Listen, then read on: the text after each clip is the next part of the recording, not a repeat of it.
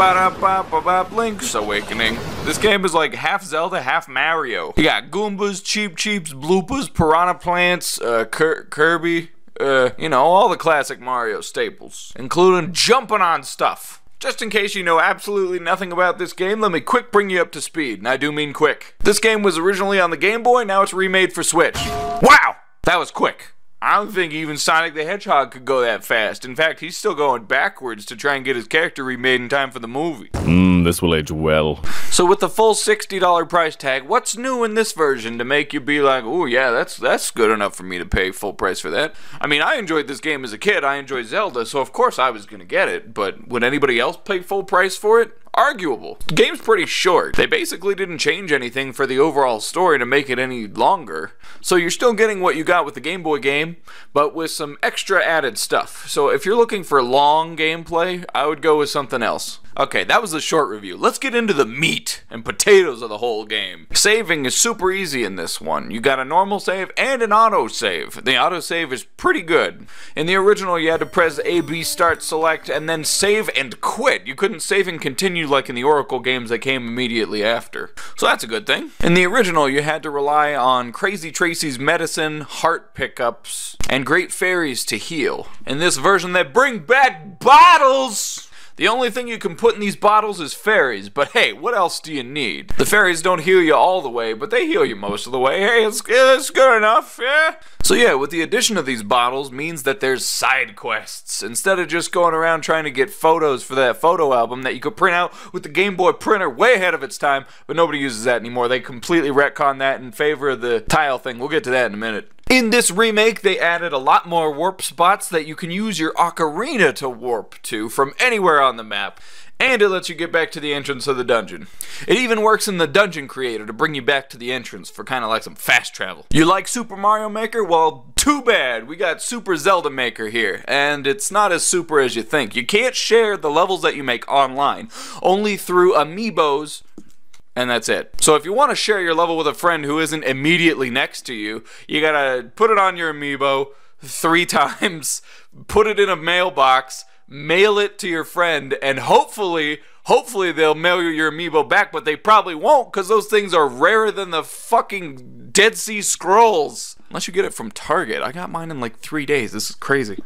So as you progress through the game and you beat dungeons, you go and tell it to this old man in this cave, and he'll slap all the rooms you've been through, well, most of them, onto these little stone tablets. You can organize that however you want. There's challenges to complete which earn you bottles, pieces of heart, secret seashells, and money. It was kind of fun, me going back and forth with my bestest buddy, making levels and playing each other's levels, and it was good. However, the downside to this is if we lived like far apart, then we couldn't have done that, like in any useful way. It was a completely missed opportunity considering that they really need to sell that Nintendo Switch online. It hasn't been going well. They did add the SNES Classic stuff, but it's just not enough yet. Still getting that lag on Smash Brothers. However, I will admit that they did say that if this goes well and people do like the system, they could implement like a Super Mario Maker style Zelda Dungeon Maker, and I'm like super hyped for that, so fingers crossed. It's an alright system, it's not perfect, you can't change where stairs go, that's annoying. But as a trial run, as something they just threw together and threw in the game, I think it's good. It's a jumping off point. They did want to pad out the game's length, so to that end, they put in more pieces of heart and more secret seashells. Instead of having 20 to get the sword, now you've got 40, and a total of 50 shells can be found. For a certain amount, you get the seashell locator, which works like Bow Wow when you have him, and he's like, "Woof, dig here, rough." The way that they implemented these seashells are interesting. Some of the seashells are pretty easy, like, hey, there it is, and then other ones are like, really? How was I supposed to figure that out? But you do, either through your own ingenuity, just trying stuff, or from a guide online. You find these shells and you're like, wow, this is pretty interesting. I'm glad that they put that in. Doesn't make the game that much longer, but it does pad it out just enough to maybe warrant a $40 price tag, but 60 is just like, but I've talked about this in another video, Switch prices. The original Link's Awakening was perfect for people who were forgetful because they'd remind you what an item did every time you picked it up. It was as bad as Skyward Sword. Oh yes, thank you. I do know what a rupee is. I know what a slime is. I have 47 of them!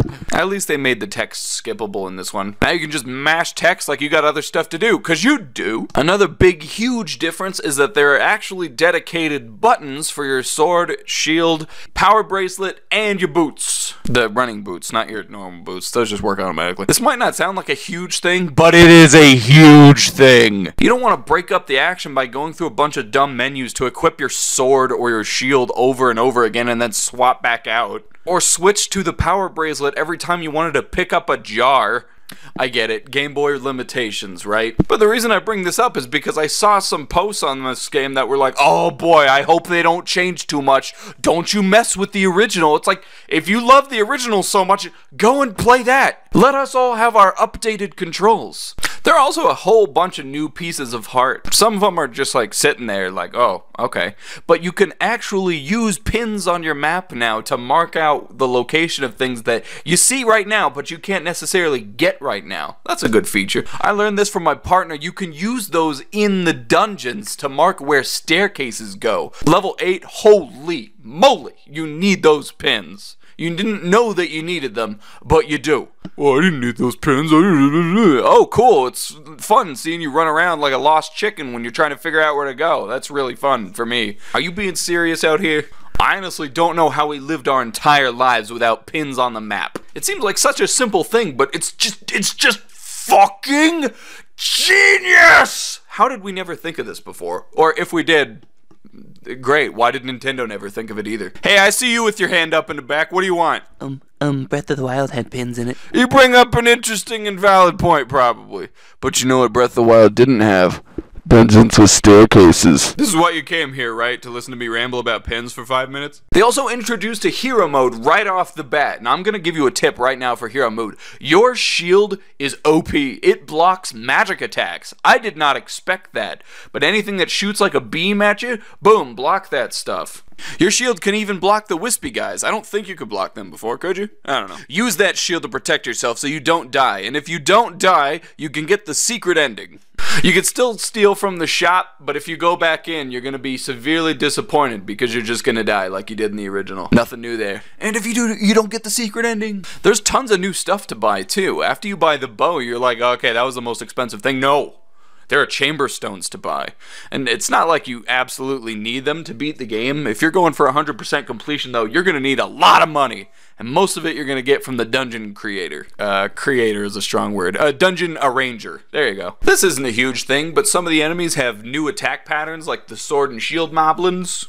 The regular moblins will throw spears at you in an efficient manner instead of just walking around aimlessly and randomly throwing them. And the bunnies still can't stand the Battle of the Windfish.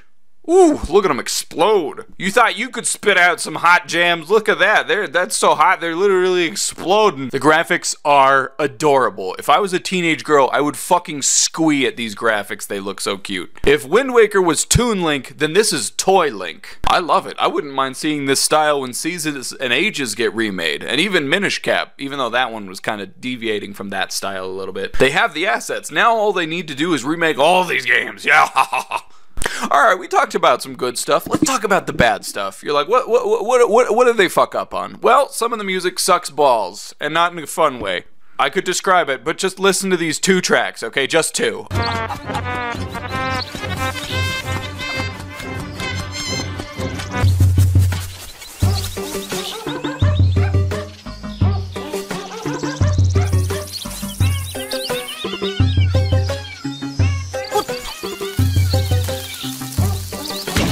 Yikes, I feel like those bunnies whose ears got exploded. Other than that, the hitboxes are just a little bit off. If you're trying to smash a pot through this tiny little hole, oops, gets caught right on the corner there. If you're trying to throw that ball across the gap in the 7th dungeon, you know what I'm talking about. Wrecking ball came in like a wreck. You flub it because of the stupid hitbox, and down it goes. Now you gotta go bring it all the way over here and waste your time.